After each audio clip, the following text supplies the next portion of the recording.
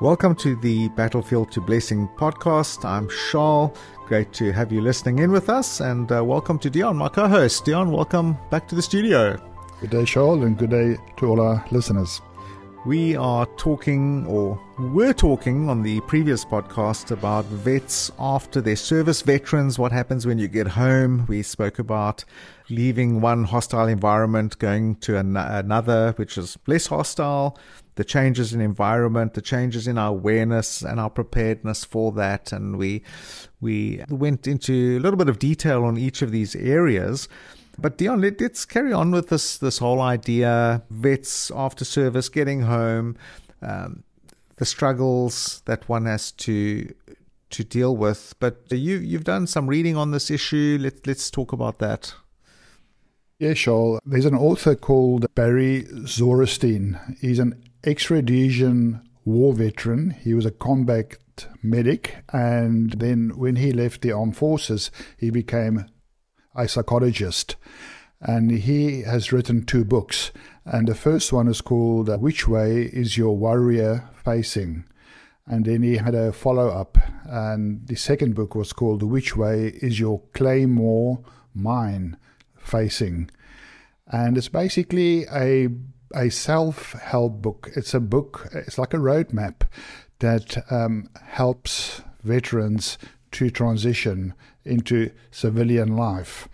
And I just want to quote something from his book, which I thought is really, really important. And that's a choice that we make when we do the transitioning from a combat military type of role to Civvy Street.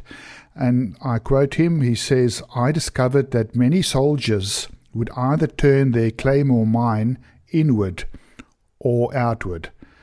Inward meant swallowing all the emotional turmoil until they couldn't take it anymore, and often led to disastrous consequences. Outward meant releasing that turmoil in front of others. Both situations were unsustainable and toxic." So I think it's profound what Barry is saying here. It's how do we respond? What does it look like when we transition, when we adapt to our new environment? And one can call the old environment abnormal because it was hostile, high risk, and you can call the new environment normal. That's low up risk. for debate. Yes. And some people live in these environments all the time. They don't get to transition. They don't get to move around and to get to a less hostile environment, which I think is even more of a challenge for them. But often they don't even know the difference. And you've told me this before too, where even in war zones, you see people just going on with their day-to-day lives, which is really strange. And I'm reading another book by a veteran right now, an American veteran, and he speaks about, just before contacts with the enemy in city streets, and here people are going to work in the morning and they're getting in their cars and they're driving off, and this is just before massive shootout and bombs going off and people killing each other, and they just carry on with their lives. It just seems so strange. But when you're in that environment, I don't suppose you want to bring some kind of normality. You can't just move away. Some do. So you've been in these environments. Have you seen people just grab all their stuff and walk? Have you seen that? Oh, absolutely, especially in Iraq, in the turmoil that basically evolved after the US and the coalition of the willing of 42 nations set out to depose Saddam Hussein in March 2003. And the first 3-4 years, there was a terrorist insurgency. There was Shia and Sunni attacking and killing each other on a large industrial scale. And at the point that you raised, I was always amazed at the resilience of the people. It's almost like it became their new normal. For us, it was very abnormal, almost not really on the outside looking in, because we were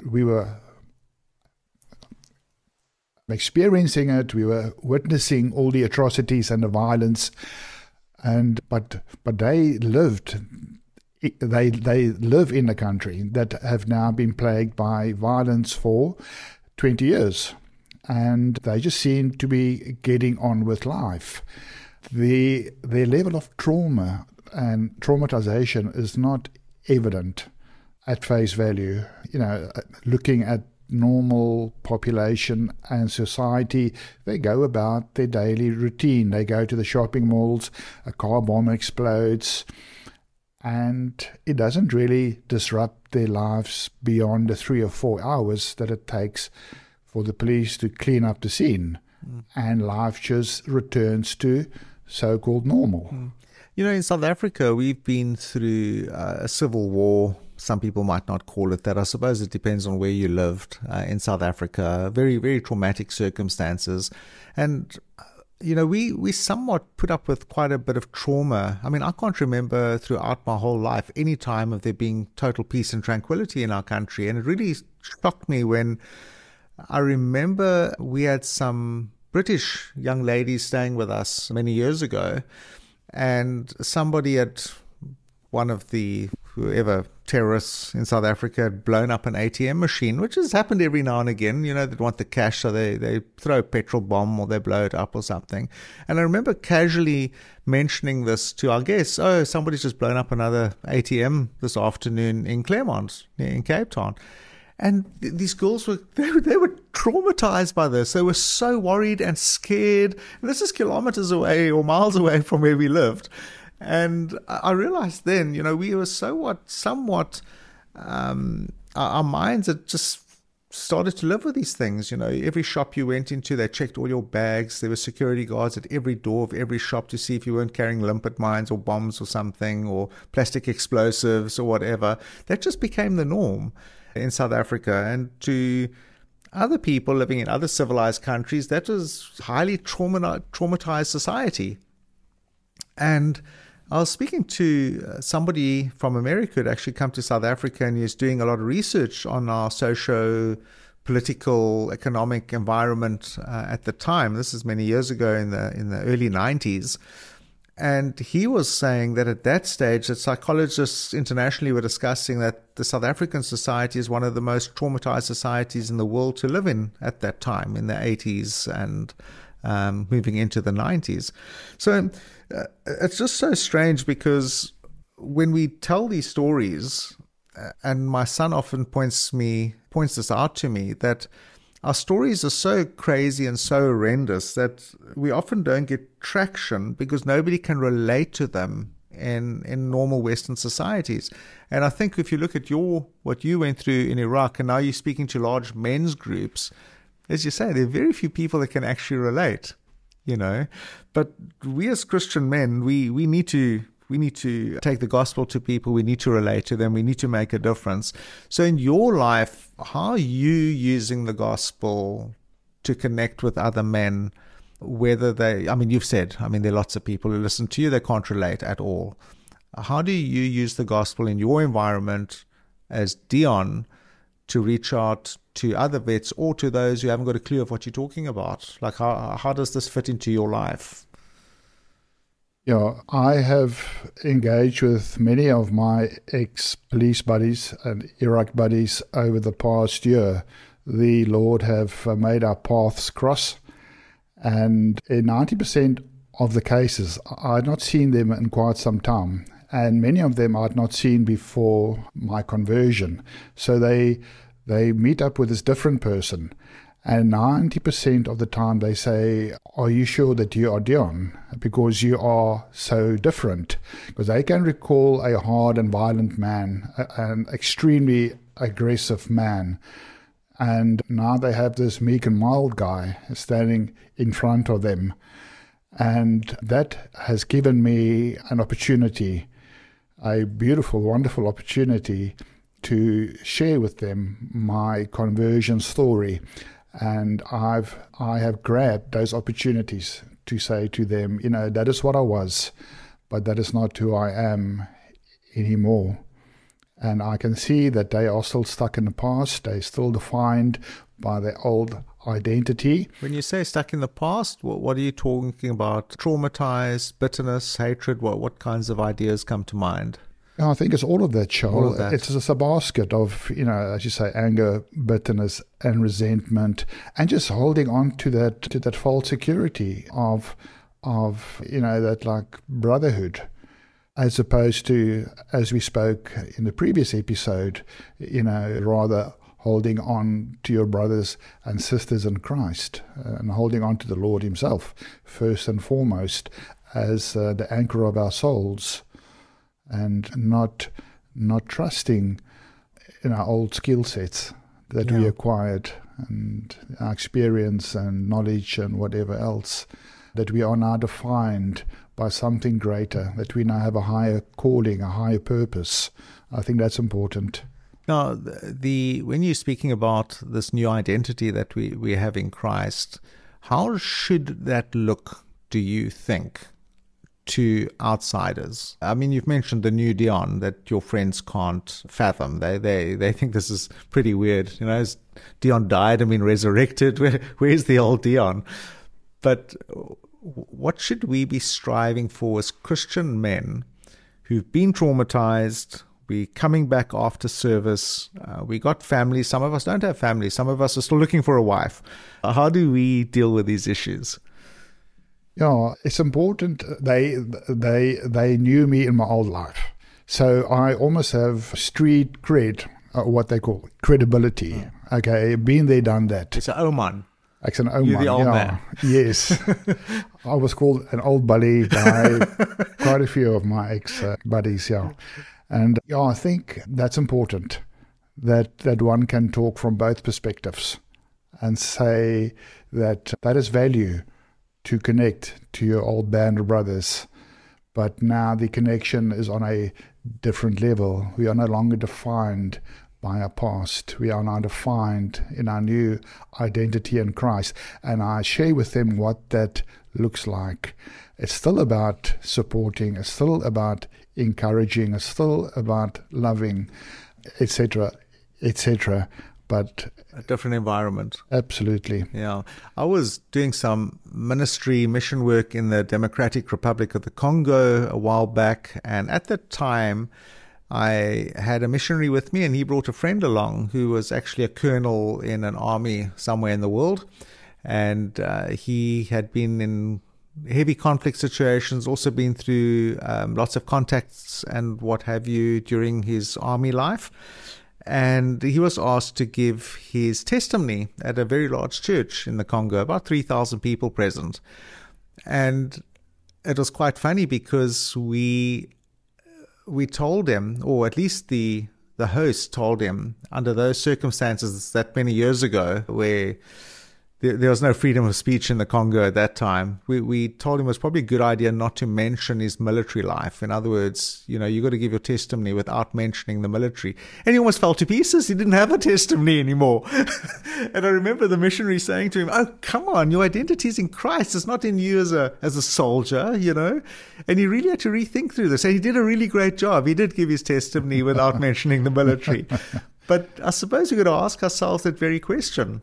If you had to give your testimony of Christ's work in your life and you can never mention the fact that you were a veteran, I don't mean you personally, I mean to our listeners and people out there who are interested in this topic, what do you have to say for yourself?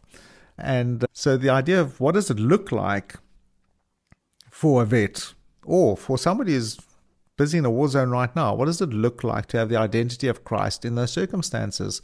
And I'll never forget, I was once involved with a group of people that were considering protecting our area from the violence that was going on in South Africa. And we were talking about God and how things are different and what have you for Christians. And one person was saying, well, we all going to the same wars, we're all killing each other. What difference does it make whether you're Christian or any other religion? It makes no difference whatsoever. And I said to him, no, but it does make a difference. The way we fight makes a difference. The way we think, the way we act, the way we do things. And really, the Lordship of Christ must impact every area of our lives. And if if he doesn't, then he's not Lord of our lives. So where to from here? With that understanding, if somebody's in a war zone right now, how should other people see them? What should they be aiming for? What should they be looking like to their friends who aren't in Christ? Yes, most of the veterans that I speak to are fully aware of my friend Mark's death. And you might want to remind us about that for those who missed that program. Yeah, my best friend Mark was killed right in front of me in 2006, just outside Baghdad in Iraq. And I was in the seat that he was sitting in 20 minutes before he was killed. And I used that as an example to shock them into reality.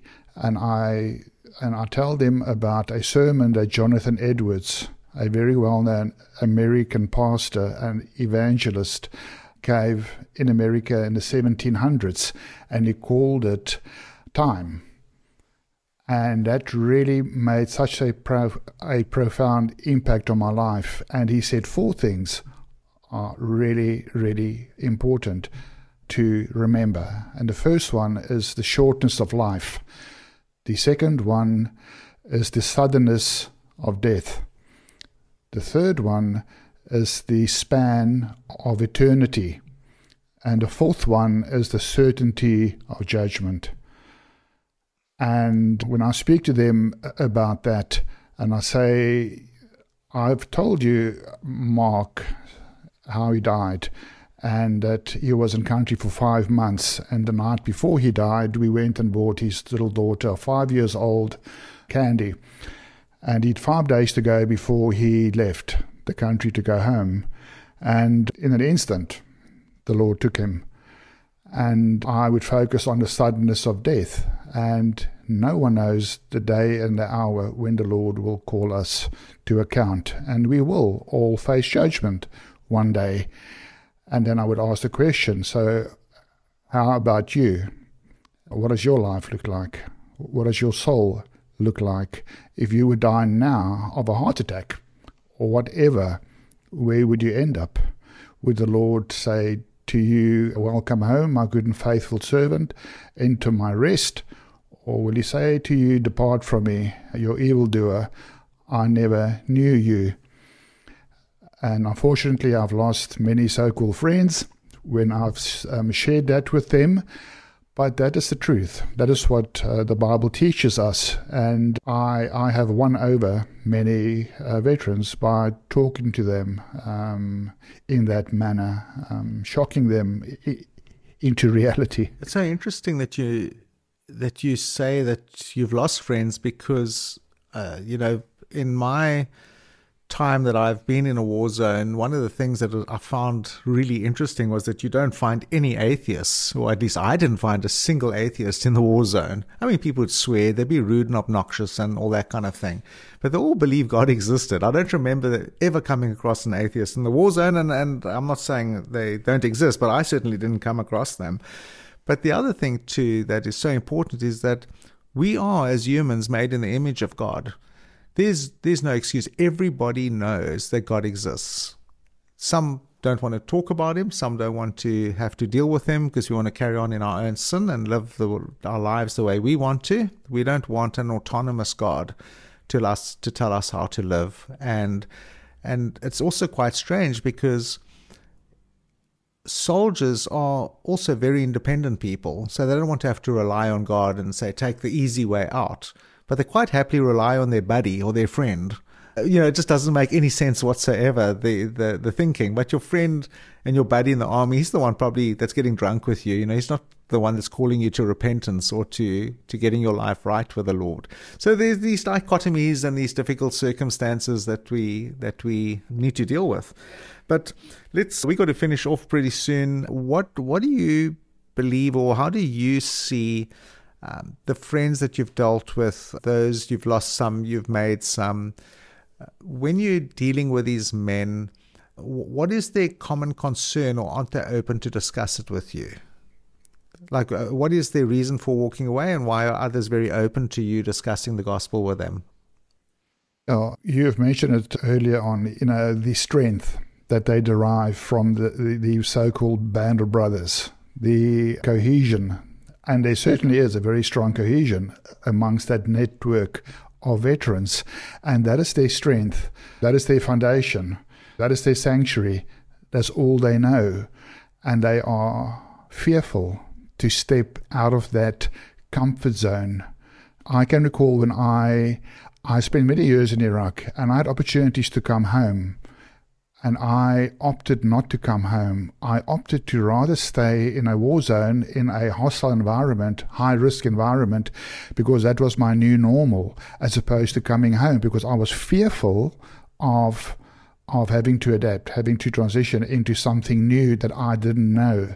So I clung to the past. And I just want to mention a key Bible verse, and that's found in Philippians 3. And the Apostle Paul says, "One thing I do, forgetting what is behind and straining toward what is ahead, I press on toward the goal to win the prize for which God has called me heavenward in Christ Jesus." So he is not saying forget the past. He's saying do not dwell on the past, but press on, strive, reach out, go forward.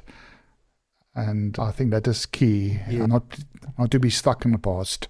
Very, very important. I think we only got a few minutes left, Deon. Just remind us again of the 4 important points that you spoke about earlier, the shortness of life, the sudden death. These are really important points. Just remind us of those again as we end the program. Yeah, I think the sermon was called The Use of Your Time. And Psalm 90 says, "Lord, help me to measure my time properly and to basically maximize the time that you've given me." And as we spoke in the previous episode, to get out of the comfort zone and to encourage and support and love. And just to recap then, it's the shortness of life, the suddenness of death, the span of eternity, because we will all spend somewhere in eternity. There's no grey area. The Bible teaches clearly we will be with the Lord and His glorious presence forever, or we will end up in a place called hell where we be eternally tormented and separated from His presence. And then the third one is the certainty of judgment. We will all, Christians and pagans alike, face judgment one day, during which we will have to give an account of all the good and all the bad that we've done. Our pastor on just the past Sunday said, nobody's going to get away with anything.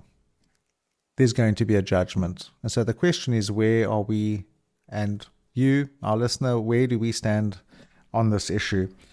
Praise God that we are saved by God's grace through faith and not because of work we haven't done or still want to do. And so we can find forgiveness in Christ in dealing with our sin and all the chaos we might have caused or not caused in our life. So praise the Lord for that. And, can I just share one more verse? Please go ahead. Yes. Isaiah 43, verse 18 to 19 says, "Forget the former things. Do not dwell on the past. See, I am doing a new thing. Now it springs up. Do you not perceive it? I am making a way in the desert and streams in the wasteland." And I can testify to that the Lord Jesus is our living water, He's our fountain of hope, He's our anchor for the soul. And do not dwell on the past, forget the former things, learn from it, learn those lessons, apply it, see the purpose in your pain, whether it's PTSD or transition stress or whatever it may be. Apply it to the glory of God. And the Bible says He will give us rest. And it also says He'll give us life in abundance. So thank you for those verses, Deon. Thank you very much for chatting to us today. And God bless and keep up the good work. Well, my friends, there we are, fighting